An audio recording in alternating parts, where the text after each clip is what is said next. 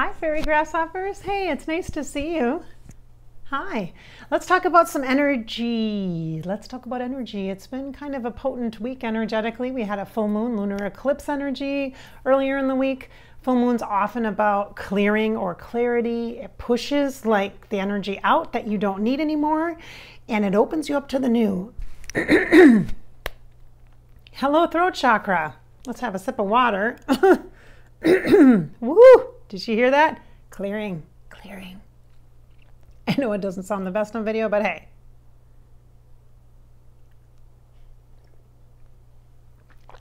That's how it is. You guys, are you clearing your throat chakra this week? Maybe you are. Maybe that's what's coming forward is the throat. Having a voice, speaking your truth. Letting your communication flow. Not just externally, outward, but internally. That's kind of a powerful message. So the lunar eclipse, or the energy of the, let's talk about the full moon a little bit. It can mean a lot of different things. Sometimes there's themes, and you can Google that or look up on YouTube. There's probably some great astrologers that have talked about this particular moon. I don't follow astrology myself. I don't practice it.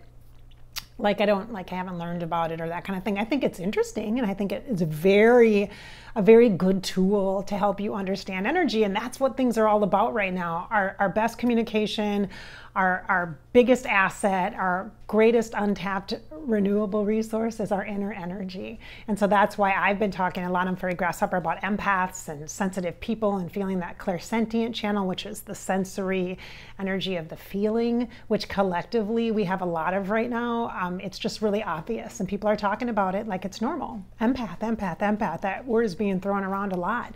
We're also talking about other energy terms like the word trauma, and that's coming out and getting thrown around a lot. If you want to learn more about that, check out Dr. Bruce Perry's work.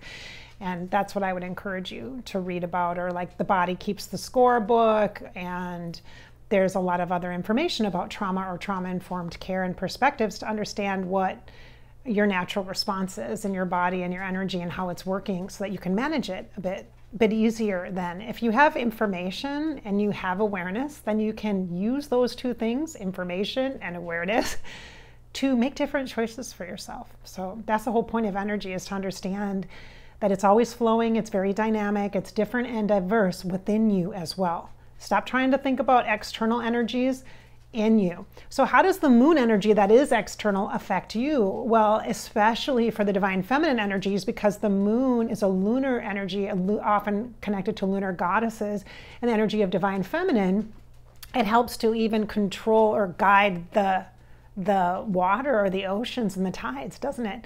It really has an impact or an influence, and it reflects onto the human plane or onto our earthly experience in that regard. It helps to create a rhythm. The moon is very predictable, although it's mysterious. Especially during the full moon cycle, it's very visible. So you are seen. It sees you. It even sees parts of us that we don't want to see, or parts of us that maybe we don't realize our own truth. Like, what really is true about this situation? Is this just me and an old pattern that I've just accepted as a truth, and really it's maybe not true, or maybe it's not true anymore? Like, maybe it's not true anymore. And I will use this analogy that I stopped pinning my pants. Like, I'm going to date myself, but back in the day, it was cool to not only roll your pants or cuff them, but to pin them with safety pins all the way up the inside of your leg. Yeah, crazy. I have no idea where that came from. Nice tight like leg, bottom leg, and then you would, if you were really cool, you'd pin them and then you'd roll them. So that is really not, the safety pin thing really is not a style anymore. And so that is an old pattern, an old trend. So maybe patterns or beliefs are a form of energy trending. Interesting. Maybe we can use trend as a term that we can start, just like empath and trauma. Let's use the word trend instead of old patterns, old belief systems, because that makes the brain go, yeah, whatever, I'm not going to listen. But if we go, hey, brain, you got to be trendy, you got to keep relevant, the brain will go, oh, I need to be important. Yes, okay, I get it. You need to be important because you need to be seen, because I want you to be visible, because I think you're awesome. Like, that's what your brain says. But then it says, well, wait a minute, we don't only want certain people to see you, so let's not get too big. Don't be too bright. Don't be too light. Don't let your energy get too powerful. You know, there's kind of a balance there that happens with the brain. So with the energy of the moon cycles, it gives you this perspective, this opportunity to really reflect. And that bright moon energy like shines on you like a spotlight, baby. And it can really help you to release. It can give you clarity. It can make you crabby and impact your moods. It can also give you lots of energy or frantic energy, or you might want to repaint the living room or that kind of thing. I mean, it has a lot of different vibrations or frequencies that you connect to depending upon where you're at inside. And it influences you inside, and it meets you, this external, beautiful cosmic energy of the lunar moon, the cycles that she predictably has for us, gives us opportunity to work with our inside energies as well. So it's a reflection of what's inside for us to use some of that energy, right? She's like a guide, a spirit guide in a way. So that full moon this week, yeah, moons are also individual and unique in their characteristics as well. So like this moon might have had a specific purpose in addition to just clearing or clarity, Sometimes full moons are quiet and calm and peaceful, which is beautiful. Love that. And uneventful. That's great. Doesn't mean there's anything wrong with you. It just means you're in a resting spot. It means you're in an integration spot, and you don't need that big poof kick in the pants or that boost of energy to do something, or that distraction energy to get you off of something that you are focusing on and spinning and spinning and spinning and spinning. That doesn't help you. Sometimes a full moon energy boosts you right into a different place so that you can move on. Kicks you in the pants to get you off that topic and into something else where you can actually make a difference and make an influence and feel good, be influenced, in a positive, healthy, and hopeful way. So that's the full moon energy. Now, here we are, retrograde. What does that mean? So this is, again, an astrology thing, understanding planets and your birth charts and all that. And again, you can Google that and look up information about that if you're curious about astrology. I don't actually have any really good BFFs that are astrologers. I don't have other psychics that I work with. Well, I have one that she would never say that she's an astrologer at all, but that has some, is pretty well versed in astrology, but she doesn't want to just work in astrology. So, yeah, so I have one, but that's about it. So I don't have a lot of, it's not like constant part of my conversations or whatever, like my sign, what's your sign? Like sometimes I'll be in session with somebody and they'll go, oh, well, I'm a so-and-so, so you know what that means. I'm like, no, what does that mean? That's just another label, my friends. It's just another label, like age is a label, like gender is a label, like ethnicity is a label, like how you identify or how you align. All these things, it's just ways to categorize or to find what's similar about us or what's different about us as well, right? To put us kind of in different groupings, right? To organize things. And when I say label, I don't necessarily mean negative. Just to be clear on that, I got to be clear on that, because that's not what I mean. That's not my inference by it. It's like an organizational structure, however that feels or turns out for you. So I'm an Aquarius myself, but I'm like, oh, okay. So a retrograde scenario could mean a lot of different things. Like for me, okay, so here's some common things that people talk about regarding retrogrades, like challenging communication, which I just cleared my throat, so maybe it is a throat chakra time, you guys. That's actually a very real, tangible thing. In fact, this week when I have a small group that I work with called Divine Woman, and during our channeling, that's what came in, was throat chakra energy, and it was about that, about communication, and I've seen that a couple of times in recent sessions in the last 2 weeks, so it's a pattern, I think, a collective or communal pattern. So it might be because we're entering a retrograde. That would make sense. That actually, hello, thank you, brain, makes sense, right? So in a retrograde communication, so that means there can be misunderstandings in communication. There can be assumptions that are made, that expectations that are had that are not actually verbalized or communicated or agreed upon. So contracts can be a bit of something to be aware of.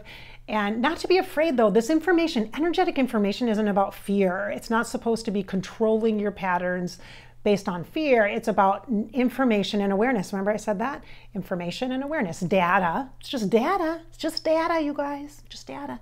So when I say contracts, communication, it's just data. It's information to kind of be aware of, so that if your intuition is going, oh, no, it's not a good time to buy that car, or it's not a good time to sell our house, or not sure about X, Y, or Z, etc., then listen to your inner voice. Your inner voice, hello, throat chakra, your solar plexus and your spirit working together, okay? That's what it means. That's what it means.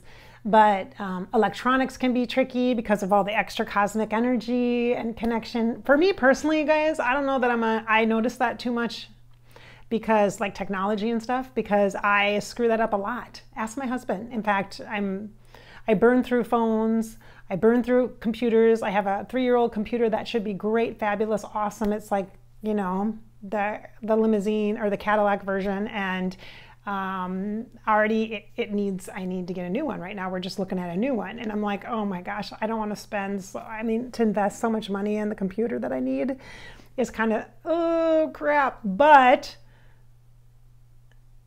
because I know that so a purchase, money, hello, we might as well just talk about that. Hello, money coming in.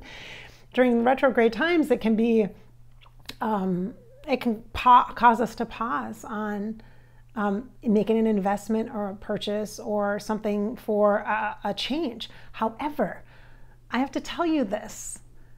Retrogrades are not to amplify doubt, they're to clear it. That's how I feel psychically. That's what my team tells me. So I see orange, that's sacral chakra, that's divine feminine. I'm doing a little bit of a channeling with one of my spirit guides. You can kind of feel that right now.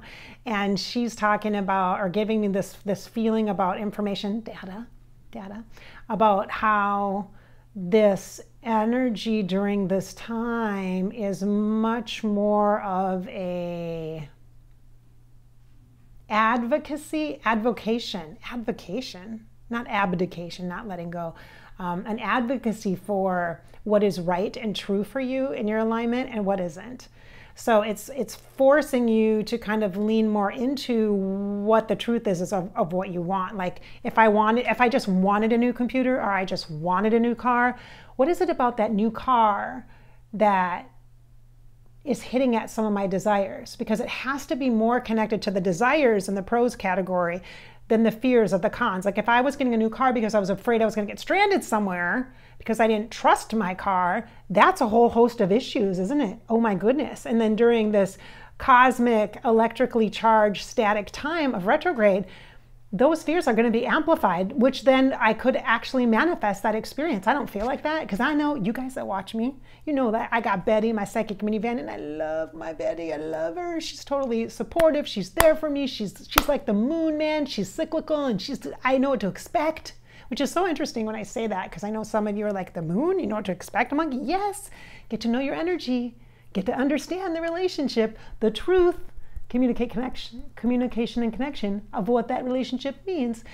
So during the retrograde, if I purchase that vehicle because I'm really drawn to it, like I see something, this sweet little beautiful car that's like, oh, halo over it, and it just feels good, and the person that is selling it or showing it to me has this kind of sparkle, and it just, like, there's just something that feels good. There's this momentum, natural organic momentum about it. That's the universe and the retrograde energy shifting around to get rid of the fears about it, or the limitations about the spending the money, and oh my gosh, you don't deserve it, and self-doubt, and is this a good time, and I've heard a lot about the higher prices, and I'm afraid for the future, so I gotta do it now. That's not, no. The organic, natural flow and motivation of energy that is connected to that which is positive, helpful, and hopeful for you, that then will inspire the purchase. So you can make purchases, you can buy a house right now, you can do all that, as long as it's in alignment. And retrograde shows you what's not in alignment. If you're doing too much, hurry, get something done, you're gonna have technology problems. You're going to. And if there's any kind of breakdowns in your systems, it's because you didn't invest in, earlier on, plan for what you actually really needed. And likelihood is your solar plexus, your intuition, has been telling you that, has been trying to voice that to you, and you didn't want to hear it, you didn't want to hear it, you didn't want to hear it. It just seemed like one more thing that you had to do. There's a lot of perspective that can come with Mercury retrograde. Don't be afraid of it. And actually, right now for me, it feels like And for a couple of my clients that I've talked to recently about this, I actually had a conversation with one of my clients about it. It feels like an integration time to me. It feels like a coming together time, not a separating. Like the full moon, shoo, shoo, clear, clear, clear. And the ending of a cycle, ending of spring, going into the summertime energetically and seasonally for me here where I live.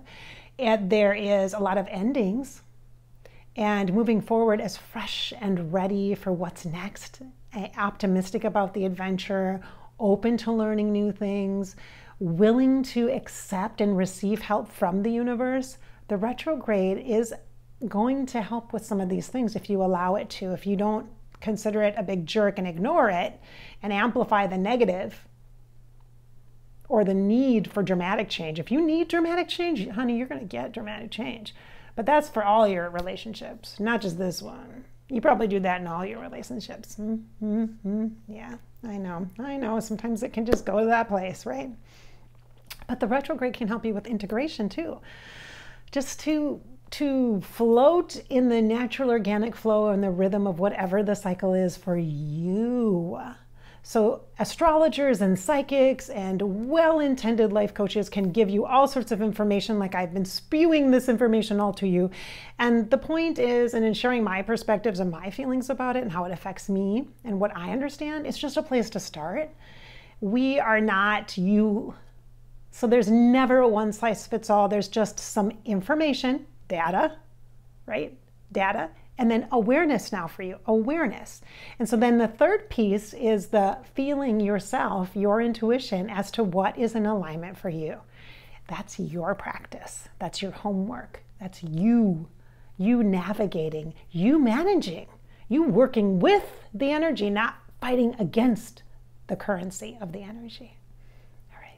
So this is Bridget. Thanks so much for watching Fairy Grasshopper on YouTube. I'm so glad you're here to enjoy the vlogs I share, the cool psychic tools I share, the interesting channeling conversations I have with, like, you know, deities, saints, guides, and archangels here. So I'm glad you guys enjoy it here as well. All right. So don't worry, don't freak out. Just be in alignment. Data, information.